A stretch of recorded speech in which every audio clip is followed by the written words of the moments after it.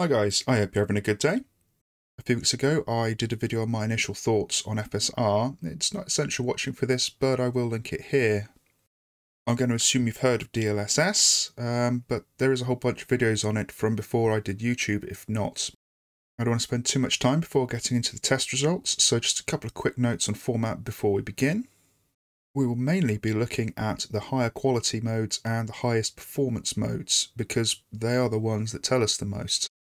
These options are not apples to apples comparisons despite being next to one another in the options, so I've put the actual render resolutions on screen. More on that later. I'll be using an RTX 3070, and for the first game only I'm using a 6700K. For the others I will use a 5600X. So yeah, on with the tests. Marvels Avengers is first up, and we will begin with quality modes. There isn't actually much to tell them apart, frankly, except DLSS has a slightly higher frame rate, and the lights are flickering, which is unpleasant.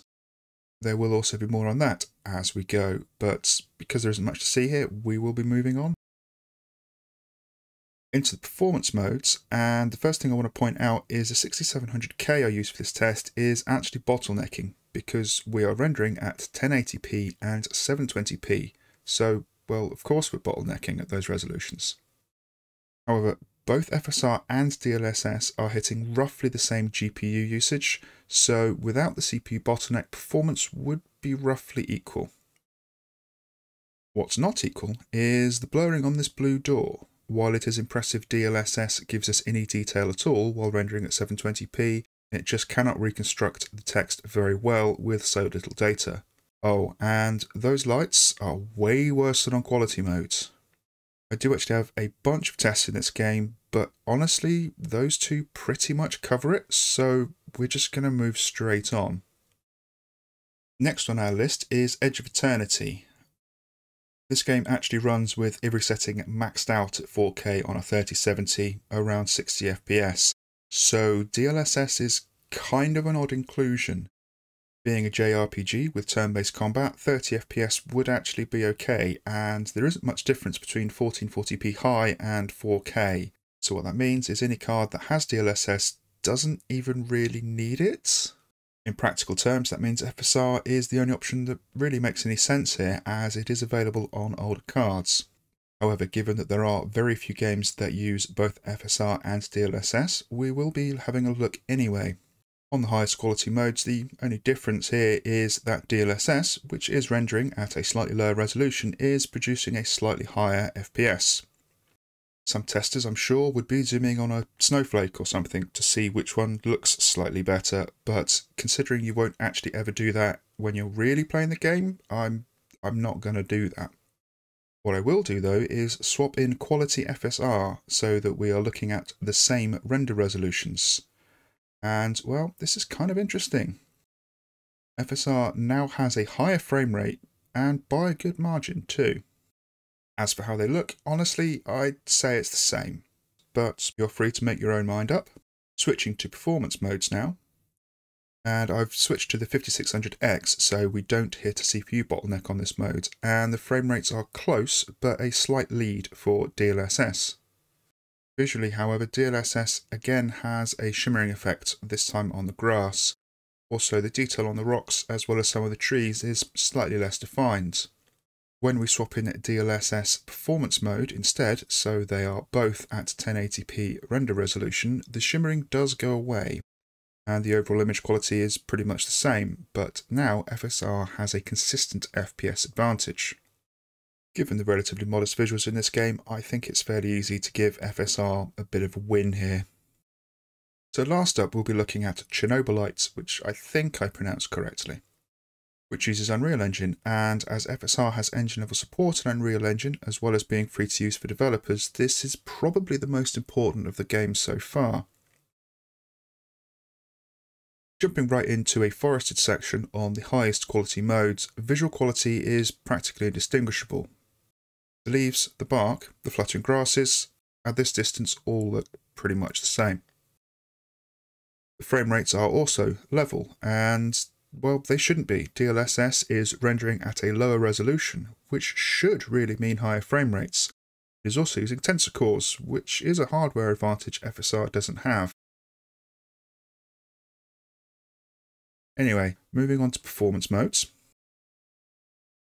FSR is, despite its higher render resolution and lack of special hardware, managing to produce slightly higher FPS, and while the visuals are again very similar between the two modes, if you look between the tree branches at the top of the screen, DLSS once again has its trademark shimmer. I did nudge the mouse a little so the views are slightly off, but if anything that should give DLSS an advantage as it's rendering slightly less trees. So that is the first set of comparisons out of the way. There will be a couple more later. I want to take some time to actually go over some of the details of FSR and DLSS before we draw in on our final conclusions. First of all, that shimmering effect that has been somewhere in all three of these games isn't just in these three games. I've also seen it in Cyberpunk and Metro Exodus. However, of the 5 FSR games I've tested so far, it just isn't present, which does seem a little bit strange when you think of this slide from NVIDIA. NVIDIA made this slide to say that DLSS has less of a problem with flickering images than traditional upscaling, but FSR is traditional upscaling, and it's the one that doesn't have this problem. I'm going to try and keep this as brief and non-technical as I possibly can, but the thing is, FSR and DLSS are almost nothing alike, despite being next to each other in the graphics options. So while they both allow for greater frame rates at resolutions like 4K by rendering at lower resolutions, that is where the similarities end. So this slide from AMD about render pipelines shows clearly that FSR is an upscale pass and a sharpening pass after anti-aliasing but before other post-processing. And I say other post-processing because that's sort of what FSR is. It's just the first 2 stages that you apply. This is done on a frame-by-frame basis, and that's pretty important to keep in mind. The upscaling, in essence, is an improved Lanczos 2 upscale, and you've probably heard of that before. It's used in things like OBS. It is a little different, however. It skips some of the more expensive instructions and then implements them in a slightly faster way. This technique originally dates back to 1979. After the upscale pass is a sharpening pass, which is just a new version of contrast adaptive sharpening, which AMD have been using for a while. You may have heard of SweetFX, which goes back a really long time, to like DirectX 9 I think, and sharpening has been a thing there since at least version 1.4, which was 2013. It's not contrast adaptive sharpening for the record, just sharpening. CAS is newer, but not actually that new either. As for DLSS, well, I'm going to do a really quick version of what DLSS does, and I'm going to be missing a lot of detail. Anyway, DLSS completely reworks the render pipeline and does so using data from multiple frames and fancy AI stuff. Yeah, I did say a really quick version. And this is where the problem comes in. You see, DLSS is doing an insane amount of work, and it's doing it on multiple frames at the same time, which is impressive but somewhat problematic. You see, as frame rates go up, the render time for each frame gets shorter, and quite noticeably. The DLSS has a lot of work to do on a frame, and moving data to and from tensor cores does cost a small amount of time.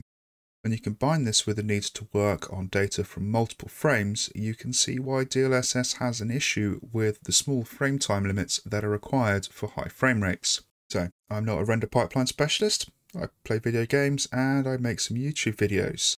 And do bear in mind I am trying to simplify this quite a bit. In Marvels Avengers, the lights flickering are, I think, because the time it takes DLSS to do its thing means some, but not all of the frames are called before bloom is applied, and that makes the flickering. I could be wrong about that, but something like that is happening. I know that's not the best explanation, but considering that's just a few sentences, and a good explanation is multiple 20-minute videos, it'll have to do. Anyway, terrible descriptions aside, you probably get why FSR is more SweetFX than DLSS. They're just very different on a technical level. So, I've put the actual render resolutions on the comparisons because that tells an important story that so far I haven't really touched upon. FSR typically matches DLSS frame rates while rendering at a higher resolution. When you consider DLSS has the extra hardware of tensor cores and the power of AI to help out, that really shouldn't be the case. So I have one final test area. Because of the lighting, it's not great for visual comparisons, but I did these tests purely focused on performance. Both DLSS and FSR are on quality mode, which means rendering at 1440p. While DLSS is managing around 75 frames per second, FSR is hitting 90. That's around a 20% improvement in frame rate. Reported VRAM usage should always be considered approximate, but FSR is using about 300 megabytes less at the same resolution. That is not massive, but, well, it is also something. Moving on to performance modes, which both render at 1080p, and we can again see 20% higher frame rates, approximately, with FSR. VRAM usage is much closer, in fact about 150 megabytes separate them now, which is small enough I'm basically inclined to ignore it, to be honest. While doing this, I was curious, so I thought I'd pair up FSR quality and DLSS performance. The result is perhaps not what you're expecting when FSR was announced. FSR here is rendering at 1440p and DLSS at 1080p. That's 33% approximately higher render resolution for FSR. Yet DLSS is managing less than 5% higher frame rate. I think at this point we have seen enough to draw a few conclusions regarding these two technologies, but there is just one more thing I want to mention before I do. These tests are focused on 4K for a good reason, as both FSR and DLSS require quite a lot of data to upscale from. Upscaling from low resolutions has pretty poor results using either methods. I wouldn't recommend anything below balance mode at either 4K or 1440p, as lowering settings in either case is likely to be a better option. I also wouldn't want to use either of these at 1080p, as even on their best settings, results aren't great. That said, due to DLSS requiring at least 2060 due to the need for tensor cores, there aren't going to be too many situations where you're targeting a 1080p resolution as your upscale target, at least for now. For people who don't have an RTX card, there is only one option, and that gives FSR an easy win. However, for people that do have the option of DLSS, that's just a win-win, to be perfectly honest. The title supports either technology, or indeed both. You have a choice, and one or two of the options is pretty much guaranteed to suit your needs. On a more subjective note, about which I personally feel is the better technology, I can't help but feel that because DLSS can provide such a visual uplift from very little data, that it is the better technological achievement. However, in the real world, that really doesn't matter, so I'm going to go with FSR hands down. FSR in most cases provides a bigger boost of frame rate, sometimes significantly. It is also way more accessible, which is definitely something to consider. In my mind, not only has AMD responded to DLSS, they have posed the question about what do we really need those tensor cores for anyway? If RTX GPUs had instead given the die space over to more RT cores, or perhaps just traditional FP32 cores, well, the GPUs would be faster in a number of situations. I expect, given the open source status of FSR, we will see it in many games soon, and it has been unofficially patched into some games already. Although this typically doesn't have full access to the render pipeline, so won't always be the most optimal implementation. If you require the extra frame rate, it's probably worth the trade-off in visuals. And that's what these technologies are about after all, trading some fidelity for frame rate, and FSR being available to just about all current and indeed recent GPUs, I certainly hope it gets wide adoption. If it does, we all gain from that, and that goes for Nvidia as well as AMD owners. If you feel DLSS is the better of the two, and it does have advantages in some cases, then I'm sure you'll agree that having the choice of FSR is still a good thing. Anyway, I hope you enjoyed the video and found it informative. This was quite a lot of work, so if you did, I really would appreciate the sharing, liking, all that kind of stuff. In fact, sharing particularly would be useful because YouTube doesn't do a good job at promoting videos from small channels like mine. Anyway, please leave any comments or feedback below, and thank you very much for watching. Have a great day, take care of yourself, and goodbye.